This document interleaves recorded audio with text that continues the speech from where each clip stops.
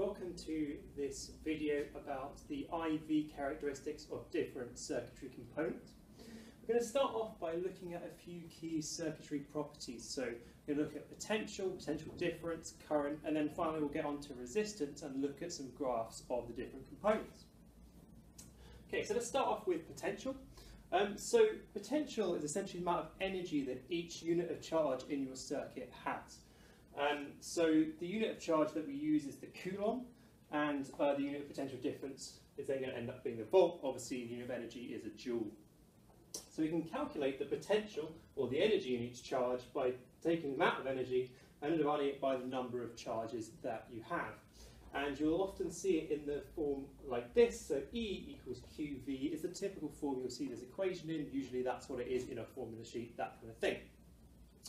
So in terms of what a coulomb is, it's just a large number of electrons. It's a specific large number of electrons. It's this value here. That just tells you how many electrons you have. Because electrons are so small, it's not very convenient to have that unit.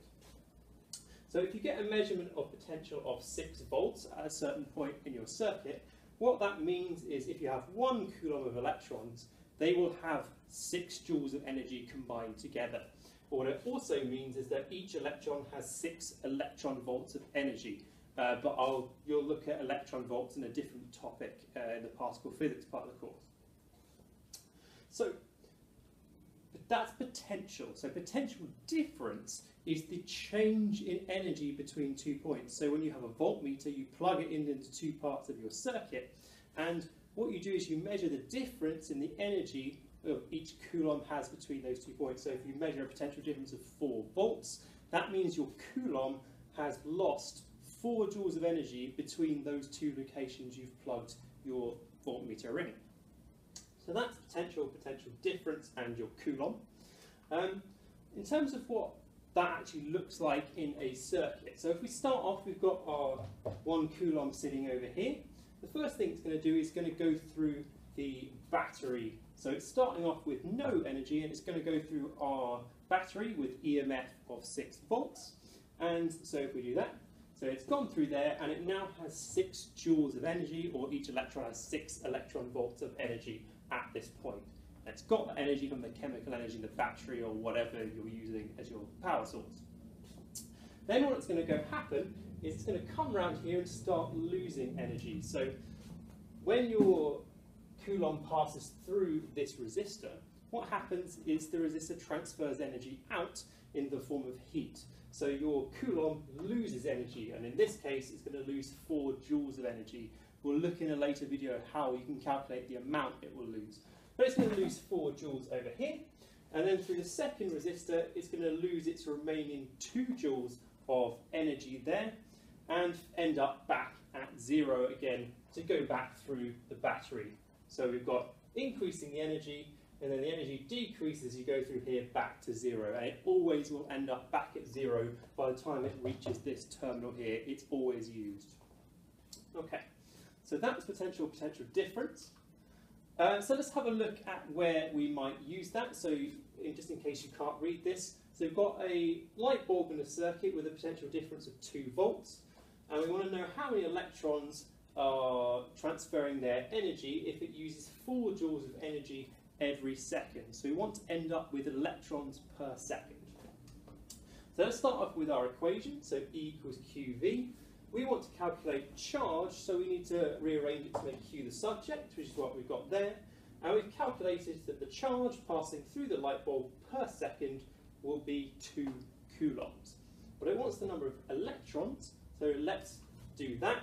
So we know 1 coulomb is this many electrons, so 2 coulombs even will be twice as many, and we can calculate that and give it to the right number of significant figures and get 1.2 times 10 to the 19 electrons per second there. Okay, so that's how we might use that information. Let's now move on to look at current. So current is essentially a measure of the number of coulombs that pass through a certain point in a second. So it's the total charge divided by the time over which it occurs as more generally, and you will see it in the form Q equals IT when you're given equations. So if you look here, essentially what we're looking at is the number of coulombs that pass through each second. So if I take this point here, it's about 1. So it's about half a coulomb has gone through that point in a second, so the current will be 0.5 amps. So that's what current is. So to link that in with what we were talking about before, let's have a look at an example. So we've got a light bulb. This time it receives a current of 1 amp for 5 seconds. Calculate the energy used if the potential difference across it is 4 volts. So if we want to calculate energy, we're going to use this equation here, E equals QV. But we don't currently know what Q is. So the first thing we have to do is work out Q using Q equals IT. And we get Q is 5 coulombs. Then we can put that and the potential difference into the equation here and get it would use 20 joules of energy to 2 significant figures there. So that's how we can put the two together. So that's current.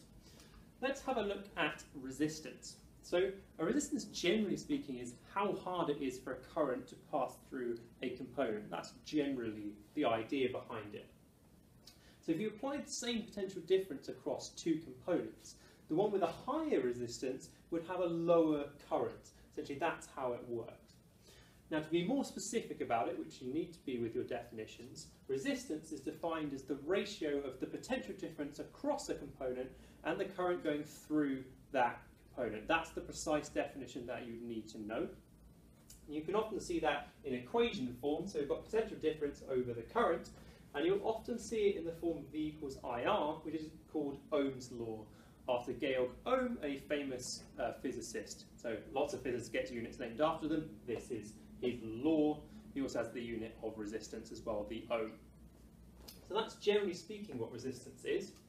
Now we're going to be interested in determining resistance from an IV characteristic. What that means is you've got a graph with I on the y-axis and V on the x-axis. It's called an IV characteristic.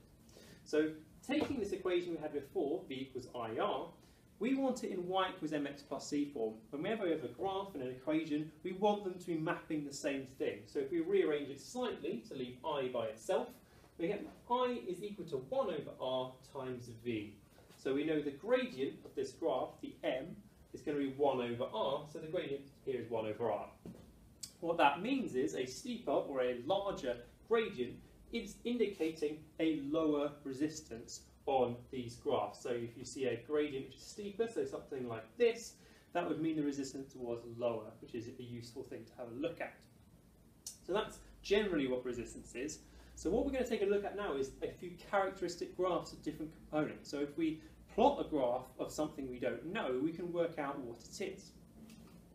So let's start with an ohmic conductor.